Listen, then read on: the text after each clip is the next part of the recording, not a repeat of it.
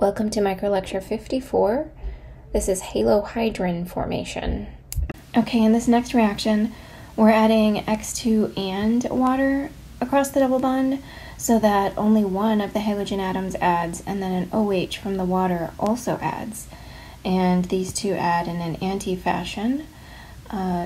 You'll see that the curved arrow mechanism is very, very similar to what you're already very familiar with.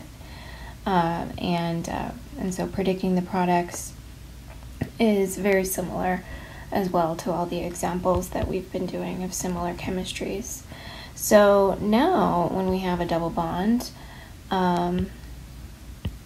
what you'll notice in the reagent set is that water is there. So we do pick up the chlorine or the halogen, whatever it may be, on the less substituted side, and we pick up the OH group on the opposite side. So it's anti-addition, where the OH adds to the more substituted carbon. So we get the regiochemistry correct, and with equal likelihood we have the opposite situation. Okay, so the regiochemistry is that OH adds to the more substituted carbon, chlorine to the less substituted carbon. And the stereochemistry is what we've seen before. Expect mixtures and achiral products, unless you have, a chiral starting material that has an R group that is somehow influencing which side these the chlorine and the OH can add to. So more simple examples of predicting products for this reaction. The product is called a halohydrin.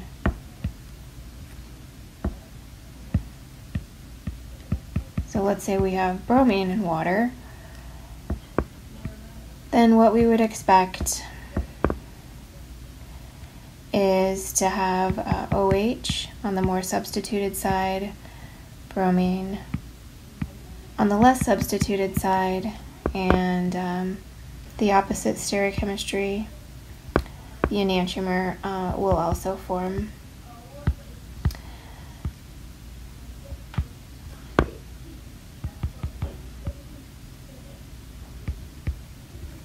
Okay, so again, these are called halohydrins. It's halohydrin formation. Here what you're noticing too is that these ethyl groups remained on the same face throughout the reaction. Let's do this. Remembering that benzene does not react. What we're going to get here is OH adding to the carbon that is going to, through the course of this reaction, be more positive. In other words, if it could form a carbocation, it would be the more stable carbocation, because we see at that location that it's in resonance with the benzene ring. So the OH is going to end up over there. We'll talk more about that when we do the mechanism. So that's the regiochemistry prediction. And I gotta give myself a halogen. So this is I2 and water. So trans to each other via anti-addition. We have the iodine and the OH, and the OH does add to that carbon in particular. And then we do generate the enantiomer. Okay, so these are both 50-50 mixtures, and they're achiral. Mechanistic details, well, it's going to start out looking a lot like the reaction that you've seen with X2 already. And so the double bond attacks the halogen atom, one of the two. The halogen comes back around and attacks the carbon-carbon double bond, kicking out the other chlorine as a chloride. And so that's how we get that three-membered ring. So this is a chloronium.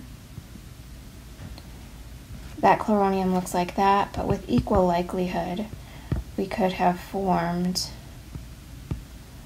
the chloronium on the other face to look like that. All right, and then we have water in here, and so water is going to be quick, faster than that other chloride, and it's going to come in and attack at the carbon atom that's more substituted. Okay, again, that's the carbon that in this chloronium bears more positive character, because if it could be a carbocation, it would be the more stable one, it would be the more substituted one. So OH adds to carbon that would be the more stable carbocation, even though a carbocation doesn't form. And so the next step here, this is very much SN2-like. All right, so I was missing a curved error there. We kicked the electrons out onto the chlorine, releasing it onto this carbon. And because of the SN2-like nature of this step, the water approached from the opposite face of the chlorinium. And so that means that the water has to be on the wedge. So we have that anti-addition, so that OH and Cl end up trans to one another. It's going to force the methyl back. Okay, and so we have this as one product, whereas on the other intermediate that I drew, we could have had water attack here and release the three-member ring.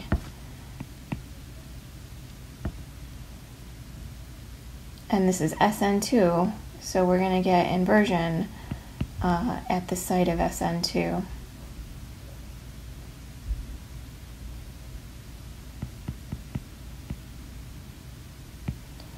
One thing is that the hydrogen, or the oxygen, came in with both of its hydrogens. So right now, if I'm drawing a complete mechanism, I have to show that that alcohol is still protonated, and in the final step of the mechanism, we can deprotonate. So that means this methyl is there, and I'm just making sure I'm showing all groups. And so here we're just showing that we have an enantiomeric mix. And so the last step of the mechanism is just to deprotonate, and that's how we end up with our final products.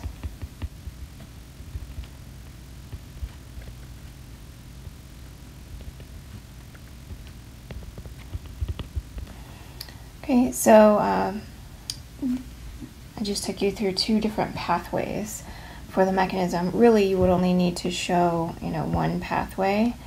You wouldn't need to show both, but I showed you the additional one, and we didn't really deprotonate.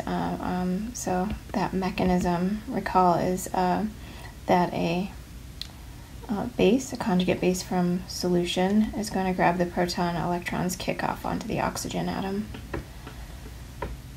Okay, for that final mechanistic detail. But knowing that the chloronium forms on either face, and that the water attacks the more substituted of the two carbons, or the carbon that could bear a positive charge better. Sometimes we'll see that it's not a matter of substitution so much as it is a resonance issue.